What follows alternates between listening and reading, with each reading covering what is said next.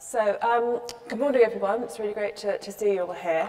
And I would just, yes, I've got the very happy job of introducing our keynote speaker, our opening speaker. I was just thinking about this in the run-up to the conference, that a year ago, those of us, I don't know, Mark, how many people were here last year who are here today? Well, I couldn't see the slides. Oh, okay. Okay, the 60 to 70 people who were in this room last year who are here today were also very privileged to hear Alison Muddett from PLOS talking about the need to change research culture and looking at all the different aspects of the stakeholders and interactions and understandings, policies that was going to involve. And this year, we've got Mark Schiltz, who's the President of Science Europe, as well as the head of the Luxembourg National Funder, to speak about Plan S. So I think what we've shown is that Researcher to Reader was very much on point last year, thinking about what needed to be changed, what needs to be kind of understood and unpacked and discussed. This year, we've got a really great opportunity to hear from the horse's mouth what is happening, what about the feedback. We've got an opportunity to have a really wide-ranging discussion. In the run-up to this meeting, Mark and I had a chat on the phone, and we agreed that we would leave plenty of time for discussion in this session. So do be thinking about what you want to hear, want to understand, see if we can unpack, have a really wide-ranging and useful debate. And without more ado, Mark Schiltz.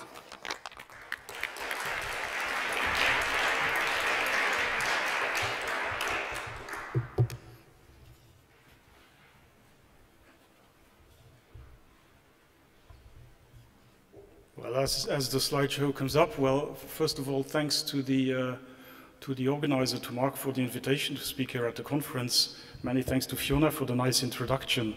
I'll say a few words about Science Europe before starting, or maybe I have to press here, or no, one more. Yes, very good. Okay, so Science Europe is the, very good, here. So Science Europe is the European Association of major national research funders and large performing organizations. We represent funders and performing organizations from 27 European countries. And the goal of the association is threefold. It's first of all to do advocacy, especially in a strong and close interaction with the European Commission. As you know, when the framework programs are being shaped, these are essential times that we bring in the voice of and the experience that we gain as national research organizations. And we do that in a very active way. The second pillar of our activities is sharing best practices. Many of the funders have their own experiences, share or face similar problems, like open access, this topic that has been individually discussed in many of the member organizations of Science Europe, and where we feel that we can gain from learning from each other's experiences and sharing good practices. And then the third pillar of Science Europe actions is joint activities, and Plan S is clearly such a joint activity where we feel that by aligning our policies and our actions, we can have a significantly larger impact than by each organization doing it in their own way. So that's the goal of Science Europe. We are not a funder, we are an association of funding organizations, but we do not run funding programs on our own. It is much more a kind of forum where we share experiences and engage into joint activities. I put this up, the slide, this is the Berlin Declaration that was initiated by one of our member organizations, the Max Planck Society from Germany. And I put this up for three reasons, not that you read it, because it's a long reading and many of you may know the content, but reason number one is that this is the operational definition that we have adopted for Plan S.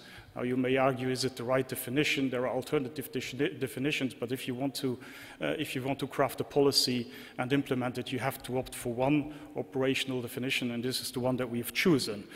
We have not chosen it by chance, because second comment that I would like to make. It's a very, as I see it, it's a very well-crafted definition, because it recognized that open access is not just about free access, so about removing paywalls, but it is much more. It is about reusing text. It is about making it available to modern technology. So that was at that time already very far-sighted to craft such a definition. And the third reason why I put it up is the timestamp. This was crafted in 2003. That's 15 years ago. So 15 years ago, there was already this will and this drive by the scientific community, because this was crafted by scientists, by researchers. It has been since signed by over 700 universities, most of the major universities in Europe, research organizations, funders, and academies. So in 2003, 15 years ago, there was already this strong drive from the scientific community to go for open access. Unfortunately, we have seen that the progress has been extremely slow, and that's one of the reasons why, as funders, we decided to step in and to help that transition, and to help the transition happen in a much swifter way than has happened up until now. I don't have, I think, to this audience to recall what are the motivations or what are the benefits of open access. But as funders, we are in a particular interesting situation. So of course, we want to serve the research community. We want to serve science. That's our main mission. But we do so by investing money, and most of us do so by investing public money. So we have a particular duty of care also to the public, towards the taxpayer, on how we invest these funds. And one of the aspects here is very clearly that we have a mission to make sure that what is publicly funded, the research that is publicly funded, that these outcomes remain in the public domain. And the current paywall system is an obstacle to that. So that's why we have recognized as funders that we have a duty of care both to the science system to make it work, but also to the wider public. In this sense, I think it's worth recalling the great theoretician of the sociology of science, Richard Merton, very clearly wrote in, you can read it, I can't read it from here, but he very clearly writes that science, being part of the public domain, has an obligation to communicate openly. And secrecy or hiding results is actually the antithesis of the ethos of science. So open access or open science is not that new, as you can see. Of course, with the digital revolution, with the technology that is in place, and that was clearly not in place in 1942, things have tended to accelerate. But we should recall what it is science. Science is about making results openly available so that they can be tested by other scientists. Results that are kept secret or that are not being made available do not qualify as scientific. And we also need to make the science accessible to the wider public, to those that make use of it, to patients, to patient associations, to medical staff, doctors, and so on. Now, I come back to the timestamp of 2003. This is data from the European Commission, and you can see that the progress has been very slow. I'm sure in other continents that there are slight differences, but in any event, the rate of realization open access has not been such as we would expect it. In Europe, in particular, the ministers of science in 2016 resolved that all research results funded by European public funders should become open access by 2020. You can see that we're very far from that. So that's the reason why we decided as funders and together with the European Commission that we should step in, we ought to step in and design Plan S. Now, Plan S is a very simple principle, and we wanted to keep it simple in that sense, but that has a number of drawbacks, a number of advantages as well. We wanted to keep it simple. The statement is very clear. By 2020, we wish that publications which reports on results that have been funded by national European funders, or at least those that have joined or that have signed up to Plan S, and by the European Commission can only be published in compliant open access journals or compliant open access platforms. I shall pay tribute here to Robert Jan Smits, who was the former Director General for Research and Innovation in the European Commission, and who about a year ago took up retired from that position, but then took up the role of Special Envoy on Open Access for the European Commission. And it's really his drive, so he came to see us and said, we need to do something together. We need to have national funders on board as well. The European Commission alone cannot be the only driver for that change. And that's how we designed and crafted Plan S, to really make that transition, to really accelerate that transition. Now, simple principles are nice because they hold in one sentence or two, but of course you need to flesh a little bit out. So that's why we added a further 10 points to this simple principle, to make it a little bit more clearer what it is that we wish to achieve. And here again, I will not go through this, because even these 10 points were in last November, were augmented by implementation guidelines, which are even a little bit more detailed. Now, these implementation guidelines are still under discussion, because we had an open public consultation about Plan S. We got a large amount of input. We got more than 600 contributions from organizations, universities, associations, and individuals. So we will go through all these feedback and then see how we can amend the implementation guidelines in the light of that feedback. But very, very simple. The basic principles are about open access. So no longer should research results funded by Coalition S funders be held or locked behind paywalls. Open access should be immediate, so we do not welcome embargo periods, because embargo periods do not in any way serve the science system. There is no use for embargo period for scientists. Publication should be under an open license. It's very important, and an open license that embodies the spirit and the text of the Berlin Declaration. We want transparency about prices and about contracts, because we recognize that one of the dysfunctionalities of the current system are all these non-disclosure clauses in a variety of contracts. And perhaps one of the most controversial statements is about the hybrid model, which we do not see or we do not want to see the hybrid model to become a well-established and definite model in the long run. We recognize that the hybrid model has its merits as a transition model, so therefore under certain circumstances or attached with a number of conditions, we do accept the hybrid model, but we really want to see it as a transition model. And the transition model means that it has to have a clearly defined endpoint and a clearly defined timeline, and the endpoint must be a flipping towards open access. So what is different?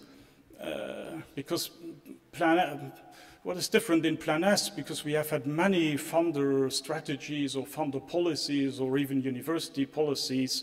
So in what sense is Plan S different? Well, first of all, it is very much to the heart of what Science Europe is doing in a number of cases, is aligning our policies. So this is for the first time that funders have gathered to align their open access policies. Many of our funders had already open access policies before, but we had a patchwork of different open access policies. Some were for green, others were for gold. So we tried to stay out of that medal of the gold between gold against green. So this is more about strong principles than about choosing one particular publication model. So it's alignment of funder policies, and this is what gives us, I think, or what has given us a certain impact, because because I have seen that over the past months, Plan S has had, at least in the discussions, a considerable impact. Now, Plan S entails mandating open access. That's a strong move by funders. Because of course we respect researchers, we wish researchers to give as much freedom as possible, but on the other hand there is a balance to be made between the fair use of public money on one hand and the researchers' freedom on the other hand. So we mandate open access to those that receive our grants. The third point is if we mandate something, we also have to cover the costs for it, and that's what we are committing as well. And there is a variety of costs the ways that this can be done, either through the coverage or the payment of APC charges, or maybe to other means by helping journals to flip, or by in certain ways by engaging in or contributing to consortial model, which are known as diamond or platin. Plan S has a timeline, and this was one of the deficiencies of previous open access policies from funders. We didn't attach timelines to our policies. Science Europe already in 2013 published a statement on open access, or more than a statement, guidelines on open access, but we didn't put a timeline to that. So we didn't say, when do we expect this to happen? So this time we have not made that same mistake, and we clearly say we stick to the timeline that was enunciated by the Council of Ministers, 2020. Of course, this will only apply to calls or grants starting from 2020. So the first papers that come out of these grants will be sometimes later. And then Plan S is about principles, not about particular publication models. This is something that has been misunderstood by and large. It is not about the gold model or APC-based model. It is about principles, and the principles I have given you in the previous slide. And there is a variety of publication models that can fit or that can accommodate the principles of Plan S. And these are the chief librarians of Utrecht University, Bianca Kramer and Jörn Bosman. They have lined out 9 possible compliance routes for Plan S, which range from gold, diamond to green, and which include, of course, the hybrid as a transitional temporary arrangement. So there is a variety of publication models that can be made compliant with Plan S. Where do we stand? Well, we started in less than we published Plan S less than 5 months ago, and you've seen what kind of discussion, what kind of impact it has created. It's tremendous. So I think it has really created a move towards a change in the publication system. We started with a core group of European funders, together with the European Commission, and since then a number of European funders have joined as well. I think what is much more significant is that we have had the charities like the Wellcome Trust and the Bill and Melinda Gates Foundation who have joined as well. These are very significant partners. The Wellcome Trust, especially those from the UK, know funds a very significant part of research here. And the movement has now become a global movement. So at the Open Access Conference in Berlin early December, there was a very strong statement from the Chinese delegation that they support both the OA 2020 and also Plan S. We have had in the past days the official statement from the chief advisor to the Indian government that India will sign up to Plan S. We have African funders like the African Academy of Sciences, and also the first funder from the Middle East, Jordan, who are now on board, and we're in discussion with a number of course, with many other funders. I think it's important as well that there is an alignment. We will align our policies with the OA 2020 policies, because clearly we recognize the merits of transformative agreements, and that's part of the Plan S compliant route. So this is where we are. We started Plan S also, I have to say, got considerable attention, not just within the community of scholar publishing or within the community of researchers, but also much beyond. It made the headlines into a number of of large newspapers. And I have to say that I can now see that the public, the larger public, is giving much more attention to what is happening. In my country, I spoke on the national radio and gave an introduction or presented the issue about open access in scholar publishing. And since then, I got a lot of feedback from people that are non-scientists. And they are very, they think they really think that the open access movement should be supported because they recognize that the public taxpayer money is being invested into research and that should remain open and in the public domain. I'll stop it here. We had as I say, we had the public consultation. We got over 600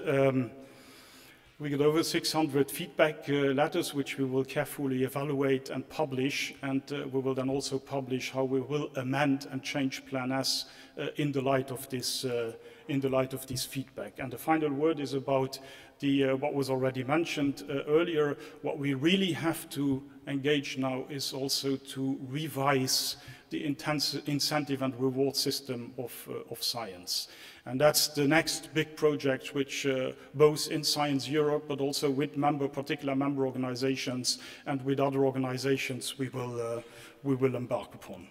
So I'll stop here. Probably I did it already because I think it's much more useful to have a debate here, and I'm ready to take your questions. Thank you.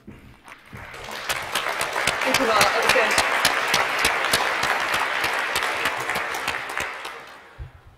Okay, so I've definitely got a few questions coming up for this, but I'm sure there are other people in the audience. Have the guy at the back?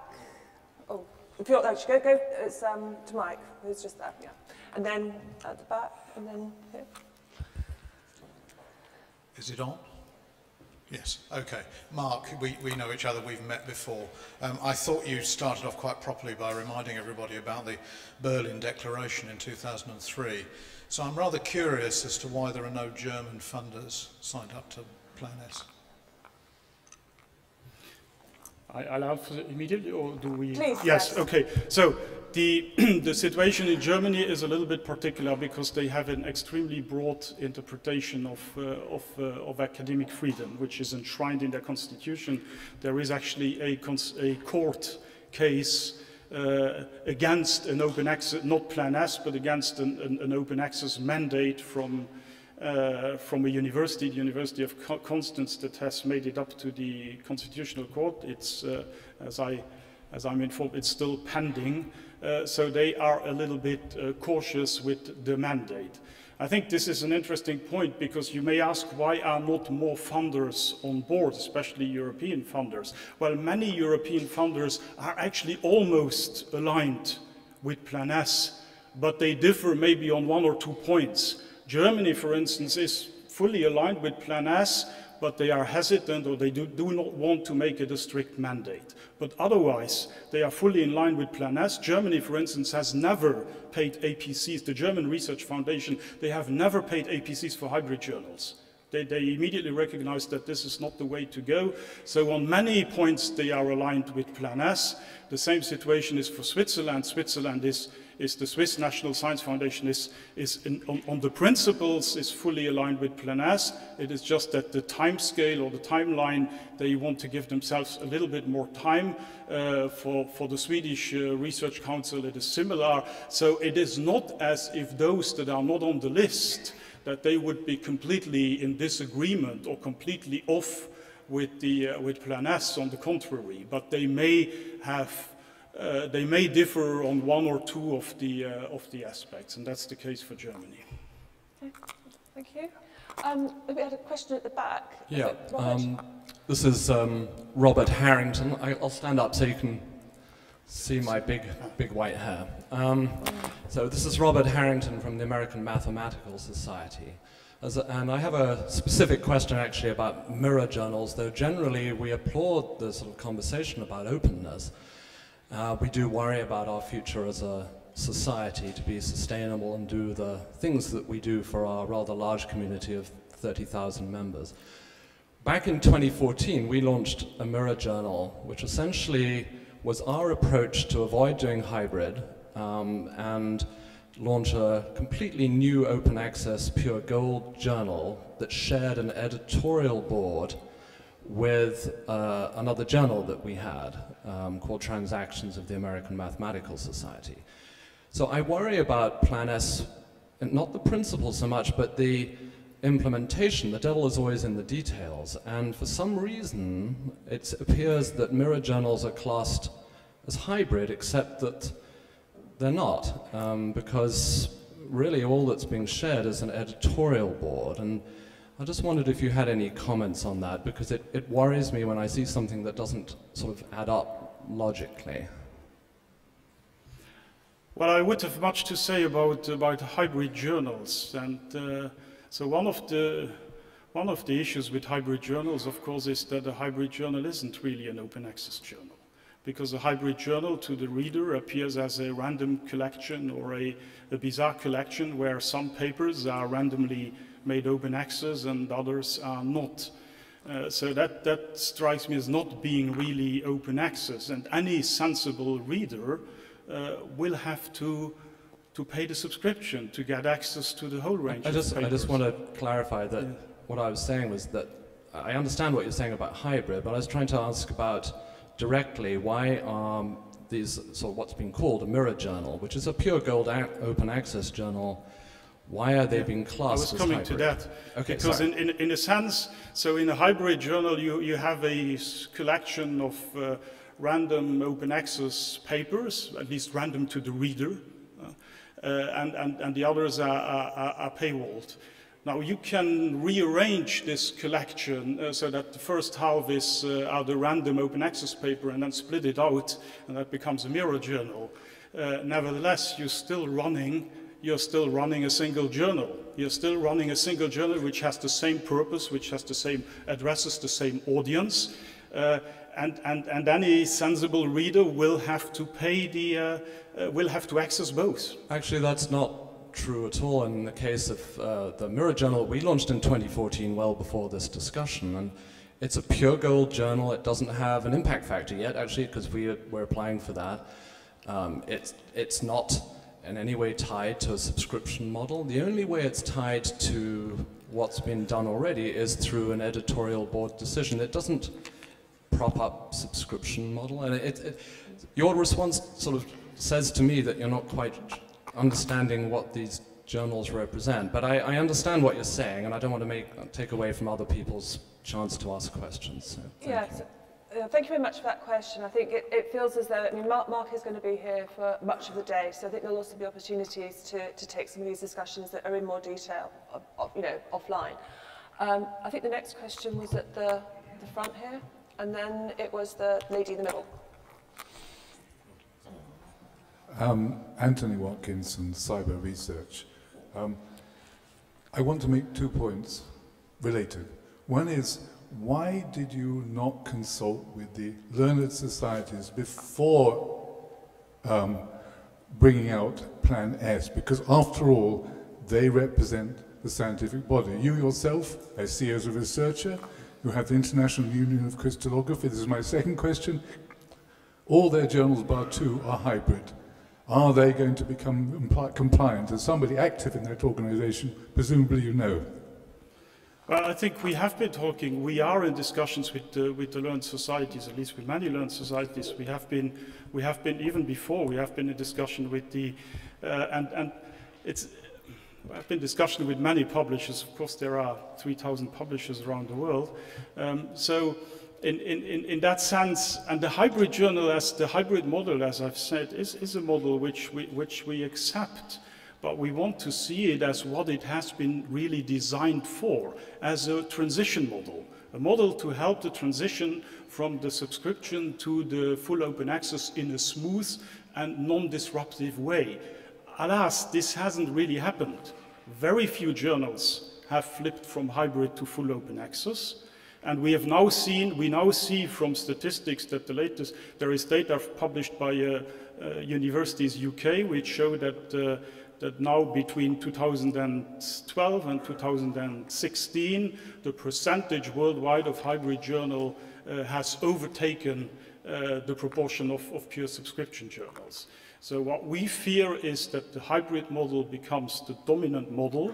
Of course, it is for publishers, it is a model which takes most of the risks out, the business risks that are associated with the transition to open access. So it shuffles that risk off to the scholar community, but we want to see the end point of it. We want to see the transition completed at some point, because otherwise we feel that we are being stuck with it for the next 20 or 30 years.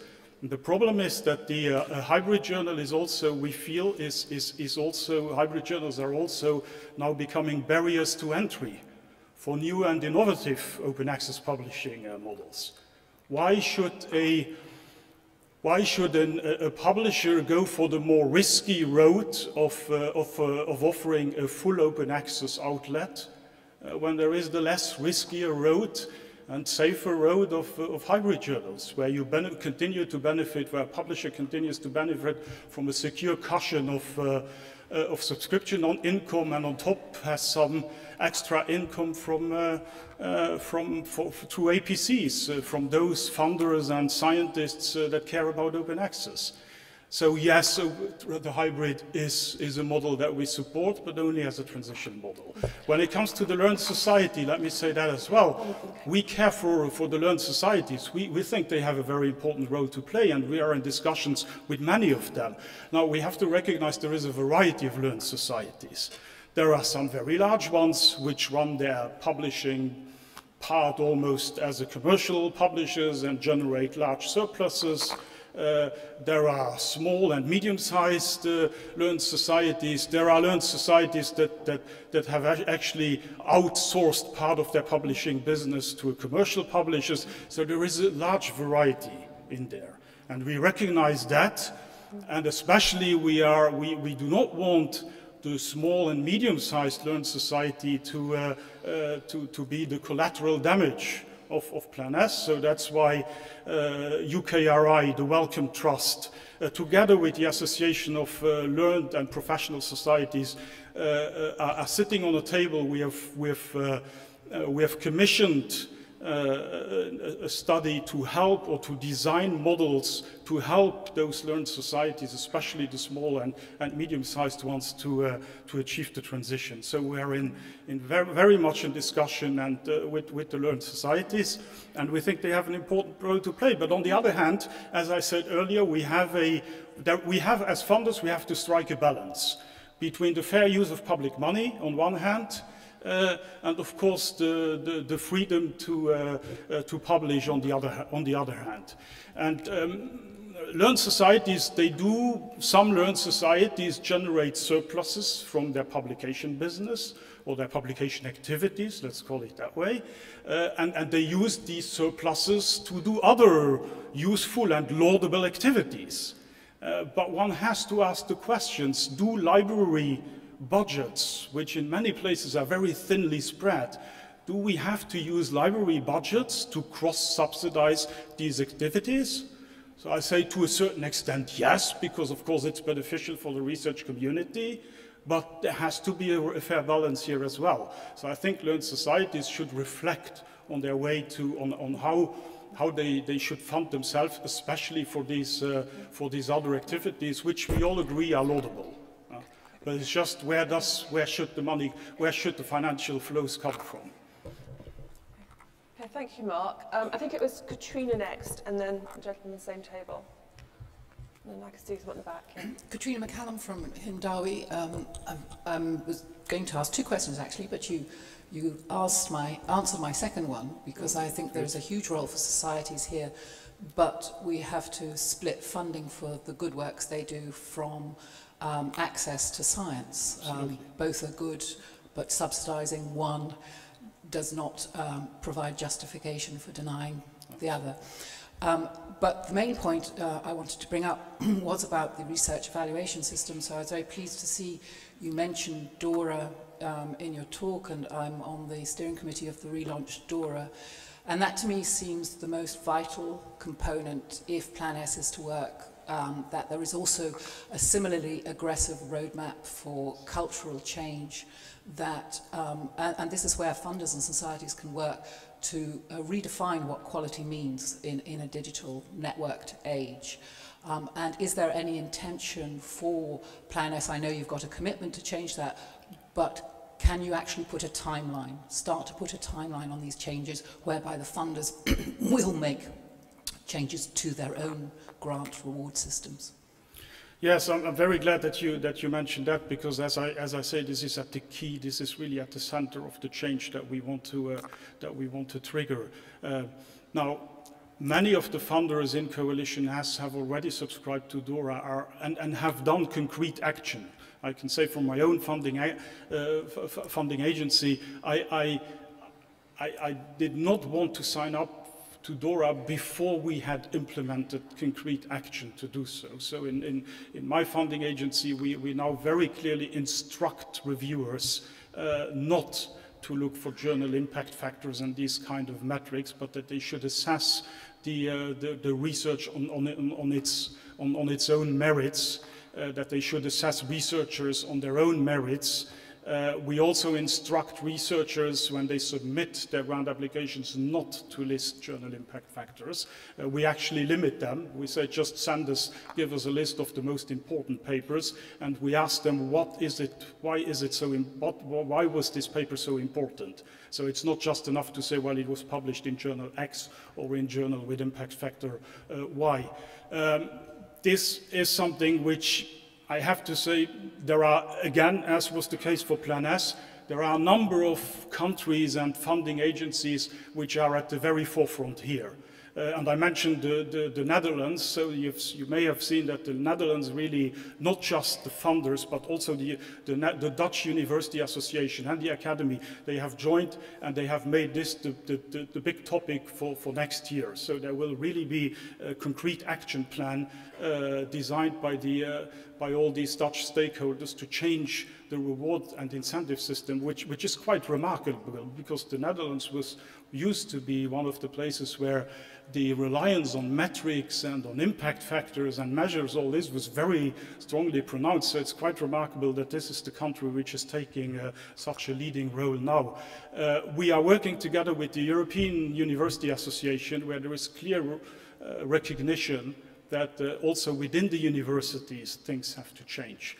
So I don't know what the timeline will be. I think this will be a never-ending process, because as you correctly mentioned, this is about changing the culture. And that takes time, but I think I've never seen in the 7 years that I've been, that I've moved to the business of funding, I've never seen such a clear determination from both funders and other stakeholders in academia to change the reward system. Okay, do you want to just... very quickly. Thanks very much. The danger without a timeline is that change will happen, but decades down the line, and what we'll do is entrench the existing oligopoly without the innovation that we need, and it could actually delay things further without that aggressive timeline, even though Plan S aims to be such a catalyst for change. I think there could be... Well, I think we have now, at least those funders that are in Coalition S are very dedicated and have made what some have called a radical or bold plan. I don't think it's that radical. It's just, it wants to, we want to change the system from within. But nevertheless, should we notice that other project, the project of changing the reward system and the incentive culture in academia, that should not make the desired progress, well, we may need a Plan S, a bold Plan S equivalent for that other project. Yes, my name's John Dove, and I want to think about the reader in this case in terms of hybrid. And you brought up the fact that if the hybrid is a hodgepodge, it's not quite the same experience. There's something really basic about hybrid articles, and that is, if I go back 15 years ago, there was a time when libraries were greatly concerned about the fact that researchers were buying stuff that the library already owned. And so a whole set of machineries was put in place, the open URL standard and link resolvers. And how many of you as researchers discover an article because you find it cited somewhere? And next to that citation was an open URL link which would say, here's the best way you can get to that article. That whole machinery does not work with hybrid articles. It's architected at the journal level, and so you will only get to that open article if in fact your institution subscribes to that journal. So it's a fundamental false promise. So if there is a time frame on which hybrid articles should be transitioned out, it should be sooner rather than later. Well, thank you. In my long list of arguments against hybrids, this is yet another item on the list. Thank you. All right, I think we've run out of time, unfortunately. And I know that there are still some questions, people wanting to speak come through, but hopefully you'll be able to catch Mark before he has to leave. So can I say thank you very much, Mark, for coming. Thank you.